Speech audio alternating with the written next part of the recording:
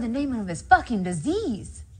But she dated him for 2.5 years. I can tell you what stage my mother was. I can tell you how many lymph nodes they found cancerous freaking cells in her. I can tell you everything about that process. I can tell you whoever I dated, I know what they went through, the names of it, how long they were going through whatever it was. And you both have a terminal disease. You're going to get married, and he has something wrong with his heart, and you don't remember the name? And that's Fuck the thing that you. brought you together. And you would at least like make a cake about both of them. I literally had to shut my mouth and turn away because if I had said anything, that's when I would have blew my top. Like, actually, Raven, let me go ahead and pack your fucking bag because I'm sick of your bullshit. And you got to get the fuck out of here. Oh. See, now I'm getting mad. If I just ignore it, it's okay. So she has periods that she screams. I was like, so you didn't have your period here, huh? You like that? I'm gonna make sure. You didn't have your fucking period here. Yeah, I've had a period, but it was a light one. I don't understand. It's either so excruciating that you have to go to the hospital every month, or you don't even know. Just shut the fuck up. I don't know. I believe that some of the things that in her life that she has said are actual. Like, she can spout details, and I give it to her, like I said. But just don't try and one up the world on your problems and victimize yourself continuously. Because whatever compassion I had for her, whatever sympathy, whatever my heart bled for her before this is evaporated. I could never have and this hurts my heart even saying it, because she is going to get so much backlash.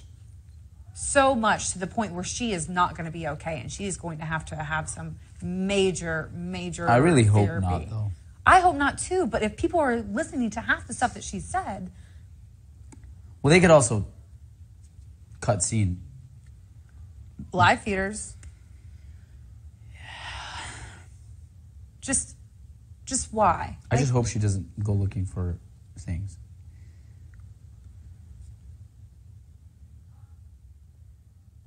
And I feel like it's just really disrespectful for us too, because we all have our own experiences, and I'm not downplaying the things that she's really gone through or going through. You know, I know that you can obviously tell that this girl has had a hard life and lots of obstacles, and had to persevere when, you know, there's no other choice for her, you know? And so maybe this is a coping mechanism. But at the same time, we have all had bad experiences, and we shut up and let the person talk and kind of get through this, telling you guys about what happened without interrupting and giving each other that mutual respect that friends and companions do. But it's just lost on her. Anything, nobody can finish a sentence or a conversation. You know, I'm starting to talk about a legitimate conversation about the links between the hormones of birth control and the hormonal imbalance when you go through menopause, linking to breast cancer. You would think that she would be interested in that conversation because her mom went through breast cancer a couple of years ago. 2 years. Conveniently, my mom went through breast cancer 2 years ago, too. And instead, she just talks about how she has to take birth control because she has bad periods. I'm like, and she interjects and then overtalk. I was like, I'm not even going to bless her with the presence of this conversation because she doesn't deserve it at this point in her life. I know it's very mean. Oh my God. No, here's what I've taken a step back and I'm not saying that she she doesn't deserve it. I'm so frustrated and so at the end of it, and I'm sorry for interrupting. No. I'm at the end of my rope with her, where I just would rather just stand up and walk away, and I think that is the rudest thing that you can ever do to anybody.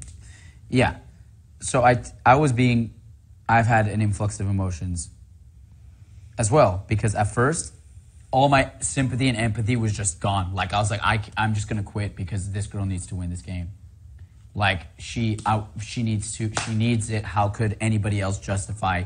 We have this here, yeah. And her stories, and when I first met Raven, and the story she would tell me about how, her slim chances of continuing life, and her attitude towards life, and her bucket list thing, and her positivity and this and that. I was like, wow, what an exceptional human being. Like, this is why she was casted. Like, to be this, like, to teach people a lesson that when It's you're... really beautiful. It was beautiful. But at this point, it's just not the things that she says do not match up with the things that she does or the way that she is. So she painted a picture for us of what she is, but now that we've gotten to know her, It's a facade. it's a facade. And where we have the struggle is she does have a legitimate illness. And I cannot resonate with her at all because I don't have it. But I feel so bad because it sounds so scary and it seems like such an ailment. And if I put myself in her shoes, I would be torn, right? So we are torn of a feeling of sadness, but also a feeling of, am I stupid? Because the things that you are telling me either A, don't make sense, don't add up, or just flat out bullshit. So do I humor these things because I feel bad about your illness? Or at what point do I just like, holy fuck, I can't take it anymore. I can't just keep on showing face to something that's just getting under my skin. And that's the position we're being put in. And I think it's not to say it's unfair. It's just like, it's something that I don't think any of us have ever had to deal with. It's a really odd scenario of we are in the public eye. And of course, in the back of our minds, we're like, hey, I want to be the best version of myself and and be as politically correct as I can and be a stand-up representative of who I am to the people watching me. But at the same time, you have, obviously, anybody who is ill, any normal human being does not poke fun at or say anything rude or mean to them because they're ill. Or challenge what they say. But we're in a situation where I have poked fun at and made fun of every single person in this household. Because I'm living with you guys. It's a roommate experience. We make fun of each other. That's what it is. But when it comes to her, it's like, oh. So then I'm torn into two even more things. If she does have this illness, I doubt she wants to be treated differently because of it. Because I have a ton of friends with illnesses or ailments or missing limbs who want to be treated just like everybody else and not have a sympathy party for their handicap. So in my head, I'm like, well, obviously she wants to be treated like everybody else, so maybe I should poke fun with her too. But then she says these things that she does or puts certain things on the table where it's like, well, clearly you don't want us to treat you like everybody else because you are trying to either suck out all of my sympathy or have me feel bad for you. But I don't want to feel bad for you. I want to have fun and give you a good time and a good experience. But all you are trying to make me do is feel bad when I'm around you. And I don't want to feel bad because I already feel bad. And your positive traits that you painted once to me is what made me not feel bad, is what made me feel like, damn, what a cool ass person. But now I already feel bad because it sucks. Having an illness is it sucks. And I do right? think that, I think that, she does have the two things. Right. And but I think that her mother worse. also has a major challenge. And, I think that there's a core consistency of those things that are true. And I'm not sure why she wouldn't. Maybe when she came, she was coming in as the person that she wants to become. That super positive person that will always kind of keep going and see the better of the situation no matter what. I think maybe that was it. And that's what I'm kind of hoping. But over a time period, she kind of slipped back into this older version of herself, maybe, of if I play it up, then I get more sympathy and I get more attention and then I get more recognition for whatever reason. And then to think about her family history. That would make sense where she's constantly, she will never become, not overcome, but like she has yet to discover the skill set and the ability to be her own hero because of this earlier in life tragedy. And she has yet to get over that hump. And so until she gets over that hump of that previous tragedy, unfortunately, her default is to go back and be the consummate victim, but still be like, no, I'm brushing it off, it's okay, with the facade of the positivity, because truly her heart hurts. But the logic behind the things she says and does that's what bothers me the most. Because I, again, studied logic. That it's... But psychological damage like that makes things more illogical. Right. And it's not just her, it's anybody. Even Josh in the beginning of this game, I was like, holy shit, dude. I respect you, don't respect you. Like, my brain is going... You know, it's all just a fallacy, what you're saying. It is a contradiction. So when I hear in a passionate argument saying, why the fuck would I hide cat ears? I only have a few more years to live. Why the fuck would I do something like that? But then you hide my bowl, you hide my cup, you throw cinnamon bottles at people, you hide Coke. So when you say one thing and you do the exact opposite, you are no longer credible. So now I'm going, so let's say you only have a few years to live. You exactly do those things. And then you add other things to it, and it's like, well, do you only have a few years to live? Because when you first came to this game, like, I thought you were gonna die, like... It was like 2 years. Yeah, she made it seem like imminent death, and I was like, holy fuck. Let me make this girl's life, like, the best thing I can do. But as time progresses, and as she adds things and takes things away, it's like, help me understand exactly what is going on. Alex. Because I'm super confused.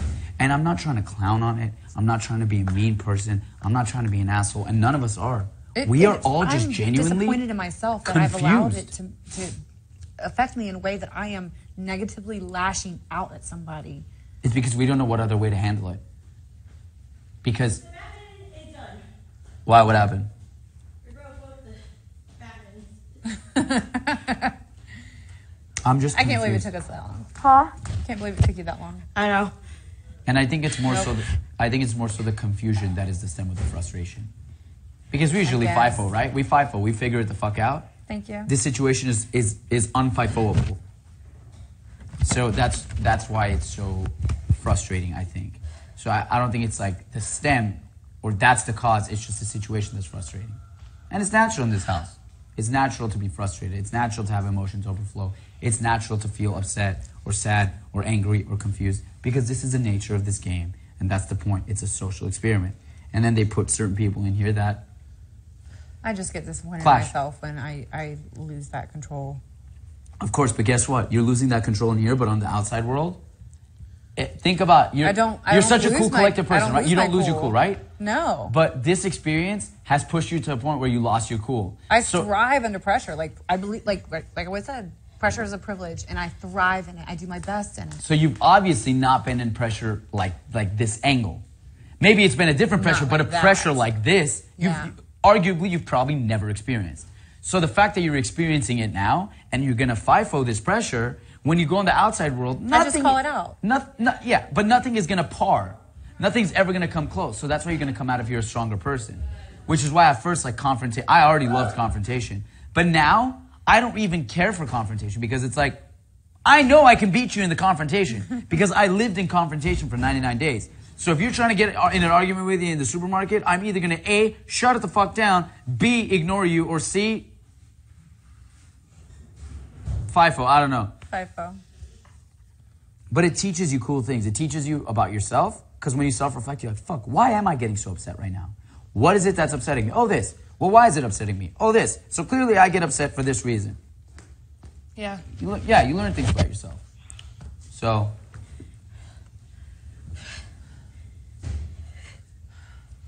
it's gnarly. This house is gnarly. It is. You guys done playing Batman? Yeah, we broke them. Why? Because we're too good.